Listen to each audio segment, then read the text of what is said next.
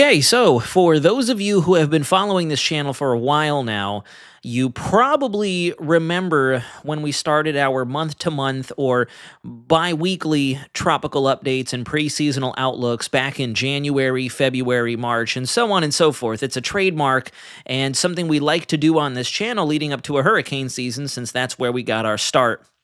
If you recall, I mentioned that my gut was pretty much screaming at me during the months of January and February that come spooky season, we'll probably be tracking something that could be very impactful for the United States. And well, based on the trends I've seen since we last met and the preceding days prior to that point, even that live stream we did on Thursday, let's just say we have our target. Welcome back to the Weather Center, everybody. I know this isn't one of our typical days to shoot. It's Saturday, October 4th, 2025. We're 4 days deep into spooky season. I hope you're gearing up for Halloween. If you celebrate Halloween, not all of us do, but I hope you're getting ready for the incoming of the true fall weather conditions. They may not be hitting Florida yet anytime soon, but I know the rest of the United States, especially the upper and the northeastern United States, will probably start to feel some of the cooler, drier autumn weather trying to sneak in over the coming weeks. Our days will undoubtedly get shorter as well, but it does look like down here in central Florida and for much of the southeast, we still have a little bit of tropical shenanigans going on. Nothing crazy, just a huge stream of incoming tropical moisture from the Atlantic and the Caribbean. Today, I really want to focus primarily, I know we have an orange blip out there, I really want to focus on something in the Caribbean, the Bay of Campeche that I'm seeing. So if you are brand new to the channel and want timely, accurate, and reliable tropical weather updates, it would mean the world to the rest of us as a part of the Weather Center community if you kindly consider hitting that subscribe button. Let's give that like button a little nudge. Share this information with folks you believe would benefit from it, and let me know in the comments section down below what your thoughts are on everything that we discussed today, or if you simply want to just say hello. It's always great to hear out from all of you, especially our OGs, from our newest to our OG subscribers. It's always great to strike up conversation with everybody. So with that being said, let's go ahead and get started. Here is National Hurricane Center's homepage, and as I mentioned, we do have a disturbance out there that's kind of doing its thing. Let me scroll down a little bit so it actually captures the data. There you go. So recent satellite-derived wind data indicate that a broad area of low pressure has now become associated with a tropical wave, and we are up to a 10 for 60 split. 10-60 split.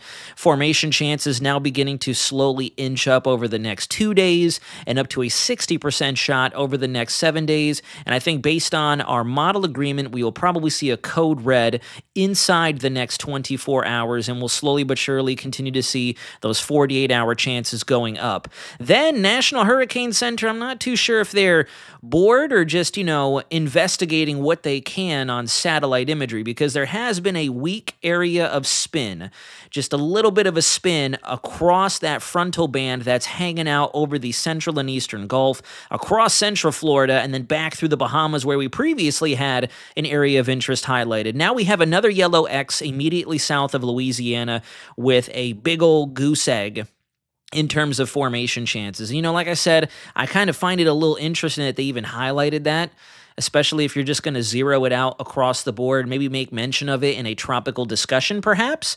But, putting a yellow X there with absolutely zilch shot of developing and then removing the one that models actually have some support for, I don't know. But, I digress. Either way, we have a couple things out there that National Hurricane Center is paying attention to, none of which are of immediate concern. However, we will be watching that tropical wave for potentially a tropical storm entering the Leeward Islands, the U.S. British Virgin Islands, and potentially Puerto Rico as well, before it finds a weakness in our subtropical ridging and does the infamous recurving on up towards Bermuda out into open water, staying away from the Turks and Caicos, the Bahamas, and of course, the United States. What's not on this chart that could be coming as we get past this weekend into the mid to latter portions of next week is this area. That's what I really want all of us who are watching today to pay attention to from here on out. Like I said, that gut instinct that I projected way back at the start of the calendar year, I'm not going to lie to you, and I'm going to keep shooting straight with you all. Based on that preliminary prediction, we're slowly but surely seeing things lining up to make it that much more of a reality, and I'll walk you through that. Let's get over to your Goes East full disc satellite shot. You can see that when you shift over to the western side of our Atlantic basin, I'll go ahead and draw a line from about Maine all the way down to the south. Once you get towards the mid-Atlantic, the southeast, and then through the Gulf, the Caribbean, and then especially the eastern Pacific, where we have multiple systems rocking out there right now, you can really begin to feel the rising motions associated with this first pass of the MJO. As this energy continues to move off towards the east, I think that's what's going to help to get this tropical wave here, which could very well become Invest 95L very soon, per the National Hurricane Center. That's what's going to help to project a little bit more of the favorability overhead, and that'll get that thing to spin up and probably become our next named storm, Jerry. From then on in, we have a few other candidates. Notice this buildup of storms and moisture down over the southern Caribbean, south of Jamaica and the Cayman Islands, really raining down on Honduras, Nicaragua, Costa Rica, and Panama, maybe even the upper border of Colombia there. You can see this area of disorganized showers and storms will continue to rotate up towards the north and then back towards the west into the Yucatan and Belize. The GFS, the Canadian model, and even the Euro AI model actually do suggest we may get a very, very brief, almost like a flash spin-up in the Bay of Campeche before this thing moves into the eastern border of Mexico, the coastline of Mexico, and then washes out over the higher terrain features just inland across those beaches there. Then, after that pivotal time frame between the 12th and the 17th of October, we're really starting to see our models come into full agreement that the gyre is coming back. The gyre is going to be fairly strong, as a matter of fact, and it's only a matter of time before something gets slingshot out of there, and I'll show you that as well. But first and foremost, I'll show you the latest velocity anomalies. There you go. Very powerful signal of some robust rising motions focused in over the Caribbean and the Gulf, and I think that's also why the Euro, especially the operational Euro, and its associated ensembles are yelling at us at this point that, hey, there's going to be some broad low pressure, really good rising motions down there, plenty of moisture as you just saw on the satellite imagery, and we've got those hot water temperatures. We've pretty much almost checked every box for the Tropical Cyclogenesis SOP, the standard operating procedure when it comes to trying to find whether or not you have the mechanisms available to produce a named storm. And that, again, as I've mentioned through some of my previous updates, that's a very healthy signal. To see this, especially on the Euro, after the hurricane season we've had up to this point, that's a very strong rising motion. Now, that does come with some caveats. If we do have very powerful and fast motions rising through the vertical of the atmosphere, sometimes that actually reduces our chances of developing an organized system. Today's 12Z Euro actually showed that. We had such a focusing of our rising activity over the Yucatan, Central America, southeastern Mexico, that throughout the 12Z model run, we never saw it really shrink down and produce a tropical cyclone. That could still very well happen if this thing comes across way too powerful for its own good. We may end up seeing a lot of heavy rainfall, widespread flash flooding across our neighbors down there in Central America, in the Yucatan Peninsula of Mexico, but we may not see a named storm. However, as we move further through time, if you notice, those rising velocities actually begin to weaken ever so slightly between, been saying it, the 13th to about the 17th, and I think that's when we will probably start to see our ensembles really become fancy with trying to develop our next system down there out of the gyre. You take a look at our weekly anomalies for that same time period. This is between the 13th and the 20th. These are your anomalies, not just the chances. These are your how far above or below average are the possibilities we see a tropical cyclone. And you can see down in that area, we're actually very high up. We're in the 30, 40, if not starting to squeak into the 40, all the way up to 100% chance we will be above average in terms of seeing development down in that corner of the world. Then we move on to our latest Euro. I'm going to show you the mid-level winds so we can really identify the gyre together. I really want to make that delineation for everybody watching. The gyre is very different from a storm. The gyre is simply kind of like a monsoon. You know, monsoon is typically misinterpreted or misunderstood as rains, when really what a monsoon is a seasonal change or a sub-seasonal change in your overall wind flow. And that's what typically introduces a a new fetch of moisture, or the opposite, it reduces the amount of moisture in a region, and as a result, you either get a lot more rainfall than average or a lot less. Same thing with our Africa monsoon. When the Africa monsoon kicks on, that's what helps to produce the easterly jet, and then we get our tropical waves. Down with the gyre, definitely looking more sub-seasonal. We're not looking at something that's going to hang around for a month or two, more over the span of 2 to 4 weeks maximum, depending on what we have as a mechanism to disrupt the flow down there. This is fast-forwarded to just outside of our forecasted time frame that we've been pinpointing together on the Weather Center. As we walk into the 12th, the 12th of October, look at what happens to your winds down there. Watch closely. See that? See how we're starting to see a very broad counterclockwise spin centered over portions of Costa Rica, Nicaragua, Honduras, El Salvador, and Belize. And the rest of Central America, I shouldn't even really be naming countries down there. You have it pretty much right over top of Central America. You go beyond that to the 13th and to the 14th, and you really start to see the wind flow increase with this feature. And then as we progress deeper into the run, out to the 17th, there's your gyre. So it could very well be a very windy day for a lot of us through Florida, across the Gulf Coast, from Mississippi, Alabama, through back to southern Texas, and then for our friends along the Mexico coast, the Yucatan, and then you'll see some of the winds accelerating out of the west for portions of Honduras, Nicaragua, and Costa Rica. It's going to be a very interesting setup, but look at how ridiculously strong that gyre builds up.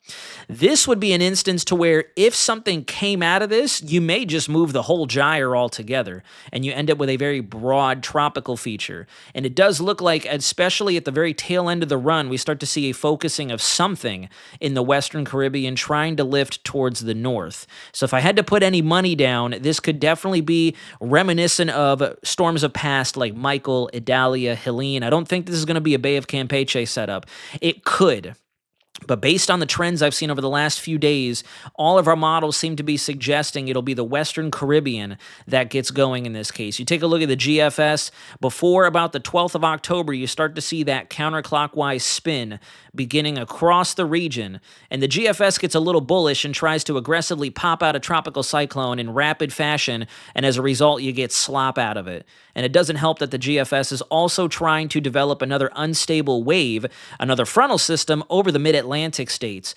This is more than likely not going to be the outcome that we get for anything, because at the same time this is going on, we have a hurricane in the Atlantic that gets completely picked apart very rapidly by what looks to be a winter-style front that comes off the eastern United States down through Florida all the way down into the Caribbean. We've seen the GFS do this before. I'm not on board with this. I don't think that's going to be our most likely outcome. The Canadian model is showing a very similar setup with the gyre really kicking off. You can see an earlier run or an earlier system that does pop off and move into the eastern Pacific before our gyre rebuilds back again and then tries to pull something out towards Jamaica, eastern Cuba, and then back up into the Bahamas before it tries to wrap back in to our overall gyre flow. So remember, this is the gyre here. The big change in our environmental flow, let me move that out of the way. I have my cup in the way. That's why my arrow got all messed up there. The gyre is your prevailing winds, and it's a result of very fast upward vertical velocities. And when you get little seedlings, like tropical waves or embedded pieces of vorticity, where you see the darker shades of red and yellows and oranges, that's when you get entangled within the gyre, and it helps to boost how fast or how slow they develop. So all of our models are singing in unison that we will probably see the gyre begin to manifest itself between the 12th and the 17th. And as we get closer to the 17th, that's when I really do think our models are going to come together and suggest a tropical system will be developing down there. And I'm very curious to see what Climate Prediction Center has for us this upcoming Tuesday, after they already have us plastered for a 40 to 60% chance of tropical activity as of their last update. The Euro ensembles are looking very aggressive with that setup. If you notice, you get that earlier system that may try to percolate as we go over the next couple of days, as the Canadian model showed. The Euro and the Euro AI have shown this on and off. Here comes our next tropical wave, which is why I want our friends down there in the Northeast Caribbean to be paying close attention to that. A pretty decent ensemble cluster pushes it right through the islands as a potentially impactful system, so we're going to keep our eyes open for that. But then watch what happens right in through here. I want you to not take your eyes off of that as we go forward in time. Notice how quickly inside the 13th, the 14th, the 15th, and then the 16th out to the 17th, we really start to see ensembles coming together for a potential system that generally tracks towards the north and then finds what looks to be a positive Pacific North American oscillation with that big old trough extending down over the eastern United States. Very representative of the way the pattern has almost been stuck for the last month now, and tries to dip it back towards the northeast. I'm not going to draw any more arrows from there because, I don't want to start insinuating impact or landfall or anything. The GFS, as we get into that same time frame, is also showing a number of members sneaking up and out of the Caribbean, anywhere between the westernmost Bahamas to the state of Florida and then up against the Gulf Coast. You can see a lot of them ricocheting off an incoming trough or a shortwave embedded within our jet stream pattern up over the United States. So, when I show you the Canadian models or the Canadian ensembles showing the exact same thing in the same general area during the same time frame, more or less, the writing's on the wall. We've definitely seen this before. Models are almost conclusive at this point that the gyre is going to show up. We have the mechanisms and the dynamics we need to disturb the flow. The MJO is typically the most responsible for this time of year to disrupt the flow over the southern United States, especially Mexico, and then the southernmost countries of Central America, reverse it and create those rising motions that then turn into that broad low pressure down at the surface and great divergence aloft to develop your rainfall, your storms, your convection, and inevitably tropical systems. So, again, if you haven't been taking notes, I would highly, highly, highly encourage that you do so. Please take notes. Between the 12th and the 17th, we're really going to start to see things come together. And then after we get closer to the 15th, 16th, 17th, I think that's when we may start to see the makings of a yellow blip down there from National Hurricane Center. And then we may be tracking one of our first I won't say very, but fairly impactful systems of the hurricane season, especially if it does end up within a landlocked area like the Bay of Campeche or the Western Caribbean, which my bet is on the Western Caribbean right now. And that's where we'll go ahead and wrap up. Thank you all so much for tuning in today. If you notice a little bit of difference in the way the camera looks, I have another Canon camera. It's a new M50 that I bought for other content, not the WxCenter, but I have it on cinematic mode. And I noticed that it's picking up on my flickering content creator lights here, so I apologize for that if you see just very subtle strobing. But either way, just, toying around with the overall setup. We'll see what's what. But thank you all so much for tuning in. I hope you've had a spectacular start to your weekend. You're bobbing and weaving between all the rains that we're seeing here in Florida and around the rest of the Southeast, the Gulf Coast states. We're going to be watching a couple different things for our friends in the Caribbean, especially the northeastern portions where the islands are that could be directly impacted by whatever spins up from that tropical wave highlighted by National Hurricane Center. Nothing really to come of the yellow X in the Gulf. I'm still going to be watching over the Bahamas for the next couple of days, and then I'm really going to start to dial in what the forecast could look like for the Caribbean, the western side of it, the Yucatan, Central America, and the Bay of Campeche once that gyre gets going. But confidence is going up. And my instincts are coming back in terms of when we've seen this before. Pre-Milton, pre-Helene, pre-Idalia, We've seen it a couple times now, so my pattern recognition antenna are up. Like, hey, I've seen this, and this is usually when we start to see more of, you could say, performance, execution, when taking advantage of what conditions we have in play. So we'll just have to wait and see. Nothing to be concerned or worried about right now. Please don't take anything as I'm saying as, batten down the hatches, hold on to your butts. We've got a long time to spend with this. It's only the 4th, and we're talking about the 12th through the 17th, which is still 7, 10, 12, almost 2 weeks from now. It's just good that we are already seeing the consistency this far out so we can start to build some lead time and really put together a forecast that will help us determine what it is we'll be looking at once middle October gets here. Because I can tell you right now, just looking at the date, it's coming fast. So we'll talk to you again very soon, but until next time, this is WxCenter Nazario, signing out.